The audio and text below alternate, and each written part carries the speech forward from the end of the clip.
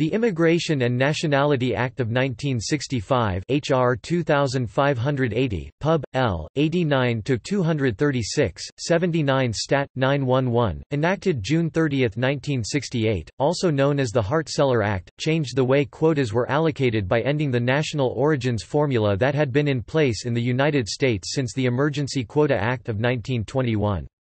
Representative Emanuel Celler of New York proposed the bill, Senator Philip Hart of Michigan co-sponsored it, and Senator Ted Kennedy of Massachusetts helped to promote it. The Hart-Celler Act abolished the quota system based on national origins that had been American immigration policy since the 1920s. The 1965 Act marked a change from past U.S. policy which had discriminated against non-Northern Europeans. In removing racial and national barriers, the act would significantly alter the demographic mix in the U.S. The new law maintained the per-country limits, but also created preference visa categories that focused on immigrants' skills and family relationships with citizens or U.S. residents. The bill set numerical restrictions on visas at 170,000 per year, with a per-country of origin quota. However, immediate relatives of U.S. citizens and special immigrants had no restrictions.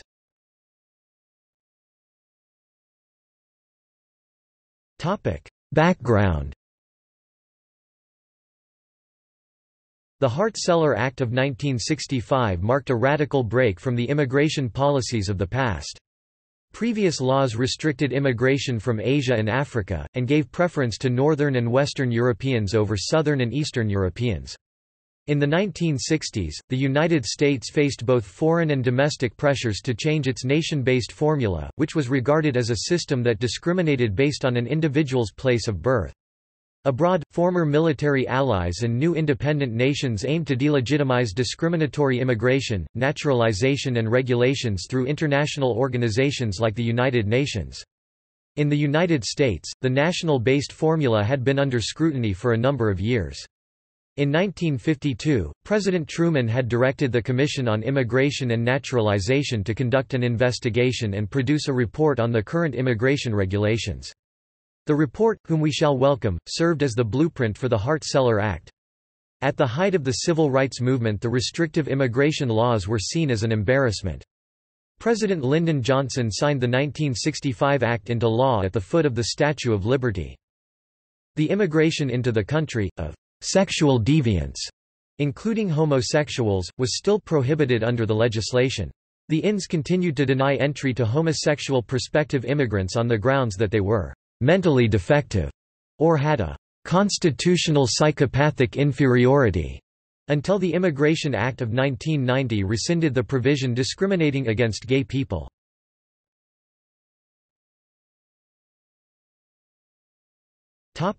Provisions. The Hart-Celler Act amended the Immigration and Nationality Act of 1952, McCarran-Walter Act, while it upheld many provisions of the Immigration Act of 1924. It maintained per-country limits, which had been a feature of U.S. immigration policy since the 1920s, and it developed preference categories. One of the main components aimed to abolish the national origins quota. This meant that it eliminated national origin, race, and ancestry as basis for immigration. It created a 7-category preference system, which gave priority to relatives of U.S. citizens and legal permanent residents and to professionals and other individuals with specialized skills. Immediate relatives and special immigrants were not subject to numerical restrictions. Some of the special immigrants include ministers, former employees of the U.S. government, foreign medical graduates, among others. For the first time, immigration from the Western Hemisphere was limited. It added a labor certification requirement, which dictated that the Secretary of Labor needed to certify labor shortages. Refugees were given the 7th and last category preference with the possibility of adjusting their status. However, refugees could enter the United States through other means as well, like those seeking temporary asylum.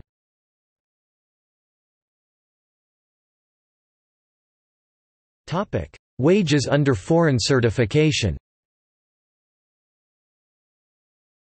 As per the rules under the Immigration and Nationality Act (INA), U.S. organizations are permitted to employ foreign workers either temporarily or permanently to fulfill certain types of job requirement. The Employment and Training Administration (ETA) under the U.S. Department of Labor (DOL) is the body that usually provides certification to employers allowing them to hire foreign workers in order to bridge qualified and skilled labor gaps in certain business areas. Employers must confirm that they are unable to hire American workers willing to perform the job for wages paid by employers for the same occupation in the intended area of employment. However, some unique rules are applied to each category of visas. They are as follows: H-1B and H-1B1 specialty professional workers should have a pay, as per the prevailing wage, an average wage that is paid to a person employed in the same occupation in the area of employment, or that the employer pays its workers the actual wage paid to people having similar skills and qualifications. H-2A agricultural workers should have the highest pay in accordance to the adverse effect wage rate (AEWR), b the present rate for a particular crop or area, or c the state or federal minimum wage. The law also stipulates requirements like employer-sponsored meals and transportation of the employees, as well as restrictions on deducting from the workers' wages. H-2B non-agricultural workers should receive a pay that is in accordance with the prevailing wage, mean wage paid to a worker employed in a similar occupation in the concerned area of employment. D1 crewmembers longshore work should be paid the current wage, mean wage paid to a person employed in a similar occupation in the respective area of employment. Permanent employment of aliens should be employed after the employer has agreed to provide and pay as per the prevailing wage trends, and that it should be decided on the basis of one of the many alternatives provisioned under the said Act. This rule has to be followed the moment the alien has been granted with permanent residency or the alien has been admitted in the United States so as to take the required position.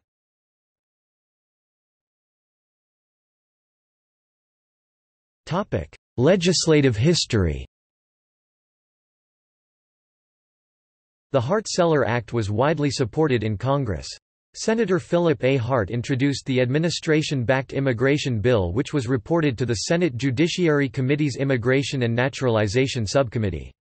Representative Emanuel Celler introduced the bill in the House of Representatives, which voted 320 to 70 in favor of the act, while the Senate passed the bill by a vote of 76 to 18.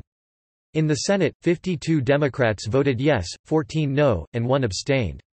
Among Senate Republicans, 24 voted yes, 3 voted no, and 1 abstained. In the House, 202 Democrats voted yes, 60 voted no and 12 abstained, 118 Republicans voted yes, 10 voted no and 11 abstained. In total, 74% of Democrats and 85% of Republicans voted for passage of this bill. Most of the no votes were from the American South, which was then still strongly Democratic. During debate on the Senate floor, Senator Kennedy, speaking of the effects of the act, said, "Our cities will not be flooded with 1 million immigrants annually. Secondly, the ethnic mix of this country will not be upset." Senator Hiram Fong answered questions concerning the possible change in our cultural pattern by an influx of Asians. Asians represent 0.6% of the population of the United States. With respect to Japan, we estimate that there will be a total for the first 5 years of some 5,391. The people from that part of the world will never reach 1% of the population. Our cultural pattern will never be changed as far as America is concerned.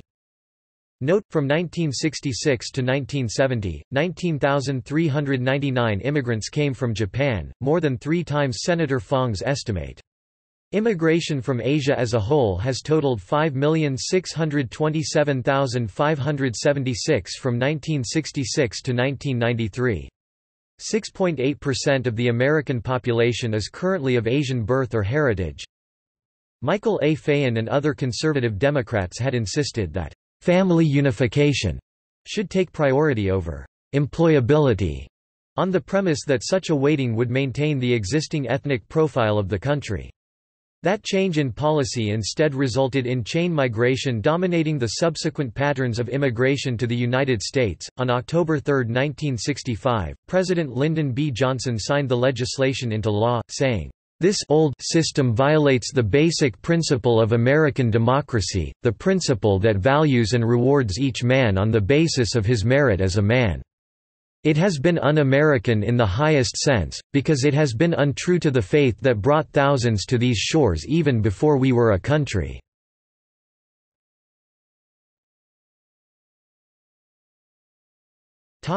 Long-term impact.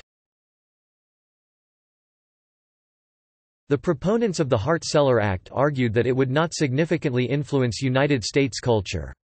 President Johnson called the bill, "not a revolutionary bill. It does not affect the lives of millions." Secretary of State Dean Rusk and other politicians, including Senator Ted Kennedy, asserted that the bill would not affect U.S. demographic mix. However, the ethnic composition of immigrants changed following the passage of the law.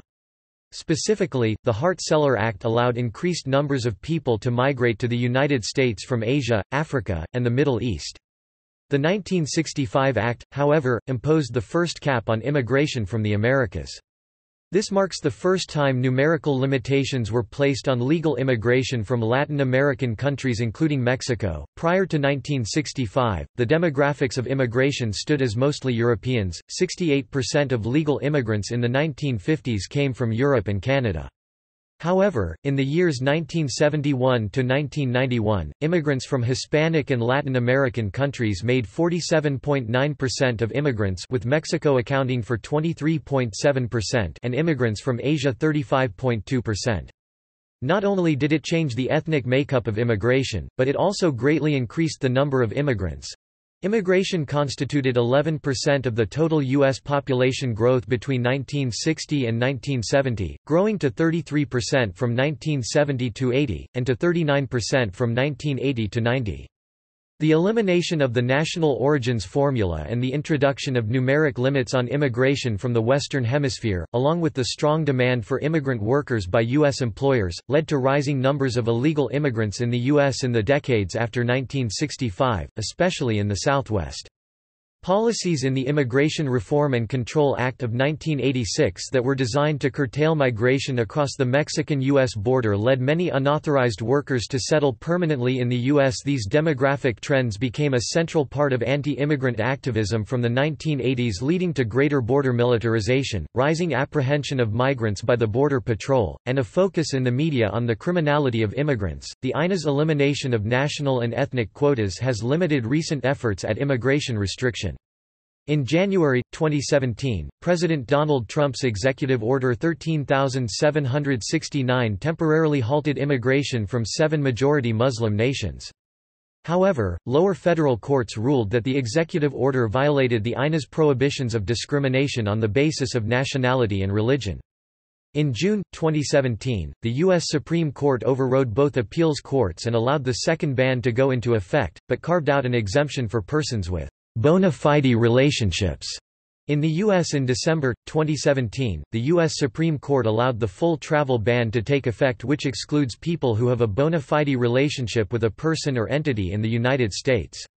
In June 2018, the Supreme Court upheld the travel ban, saying that the President's power to secure the country's borders, delegated by Congress over decades of immigration lawmaking, was not undermined by the President's history of incendiary statements about the dangers he said Muslims pose to the United States.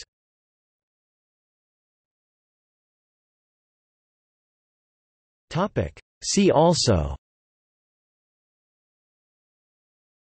Immigration Act of 1924, History of laws concerning immigration and naturalization in the United States, Luce-Celler Act of 1946, Immigration and Nationality Act of 1952, National Origins Formula.